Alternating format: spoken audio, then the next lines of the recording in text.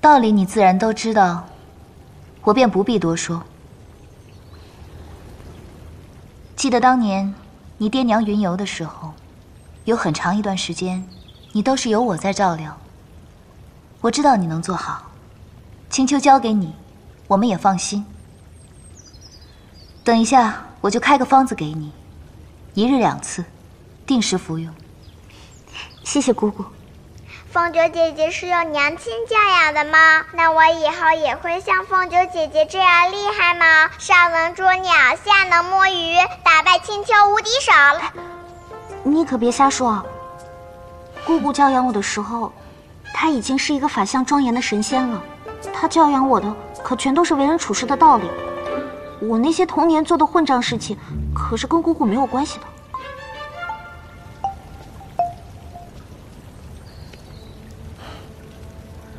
我呢，虽嫁到9重天去了，但你也知道，我们青丘一向是帮亲不帮理。你若受了委屈，一定要告诉我，我定会将那些委屈帮你讨回来。既然你回了家了，就切莫要忍着。作为青丘女君，有一些委屈是要学会自己咽下去的。但你作为白家子孙唯一的独苗，有些事情我们都会替你担着。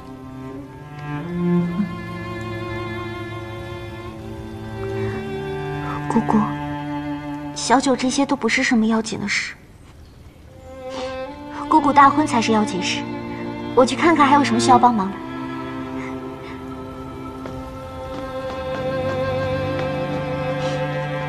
娘亲，凤九姐姐为什么要戴白簪花、穿白裙子？这是不好的事吗？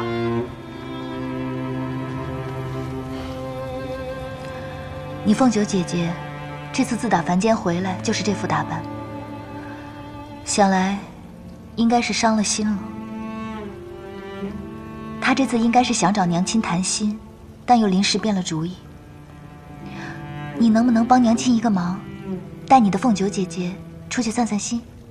娘亲放心，此等小事就包在阿离身上，阿离自有办法。去吧。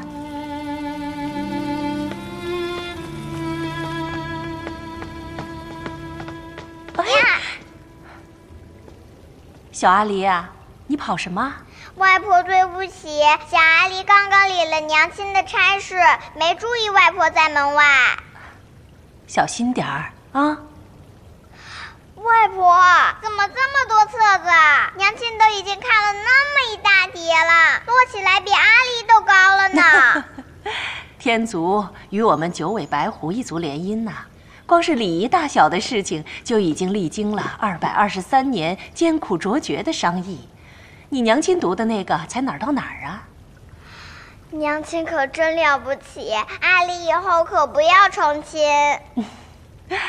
你小小的年纪就担心自己的亲事了？哼！哎呀，只是不知道你凤九姐姐的姻缘在何处呢？阿离不知道凤九姐姐的姻缘在何处，阿离知道凤九姐姐的开心在何处。这个你也知道？在阿离这里。你凤九姐姐自回来以后啊，就闷闷不乐的样子。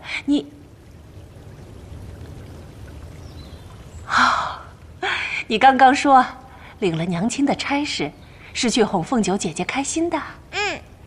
因为啊，阿离是整个青丘跟凤九姐姐最亲的人，也是娘亲身边最可靠的人，所以这个差事只能阿离来做。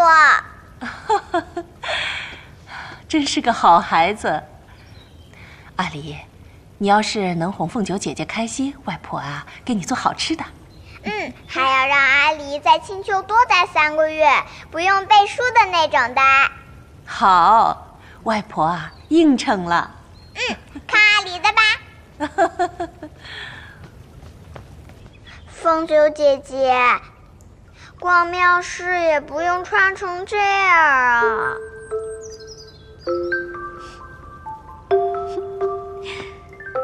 哎呀，小阿离果然生得清秀。凤九姐姐为什么要戴围帽？为什么阿离要穿女孩子的衣服？因为如果有人识破了我们的身份，我们就没有办法逛庙市了呀。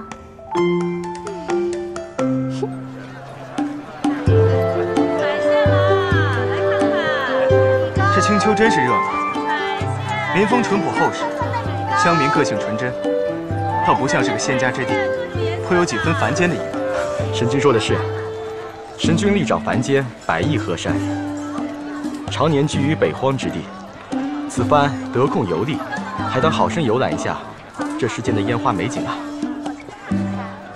想我北荒之地向来肃冷，若是像这青丘一般，倒也增添了几分乐趣。快同我讲一讲，这青丘还有什么有趣之事？下官听闻，青丘治国的白浅上神和他的侄女，那可都是八荒六合数一数二的绝色佳人啊。尤其是这个小地姬白凤九，年纪轻轻就成了青丘女君之位。下官还听闻，这个小地姬是个性情中人，从来不拘泥于那些凡俗礼仪。哦，与神君你甚是般配啊！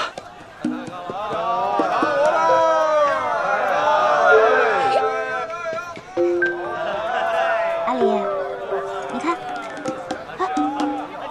阿离，这给你。哎，等等啊，找你钱不用了。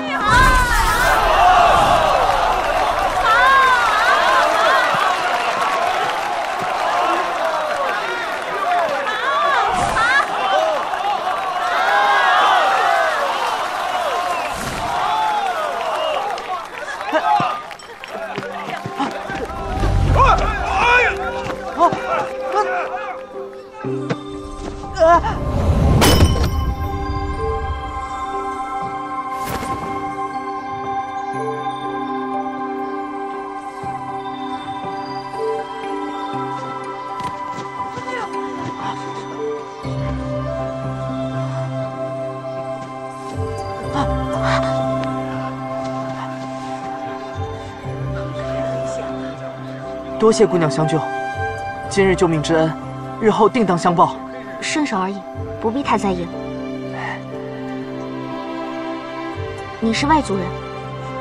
我乃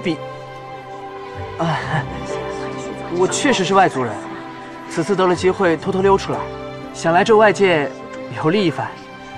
方才多谢姑娘出手相救。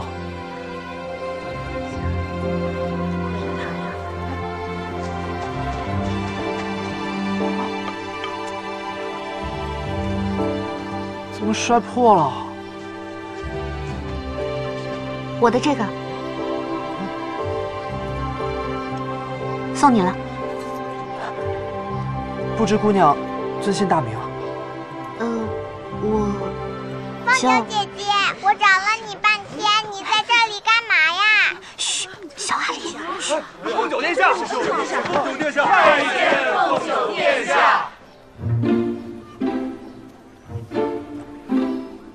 这下玩不成了。凤九，我们先行告退了。啊，走。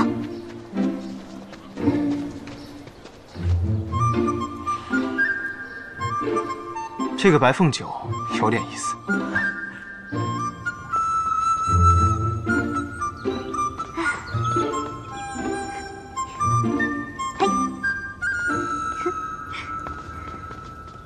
好了，今天也玩够了，回娘亲那边吧。凤九姐姐，就让阿离陪你嘛，这是外婆交给我的差事。回去吧，不用担心姐姐了，我没事的。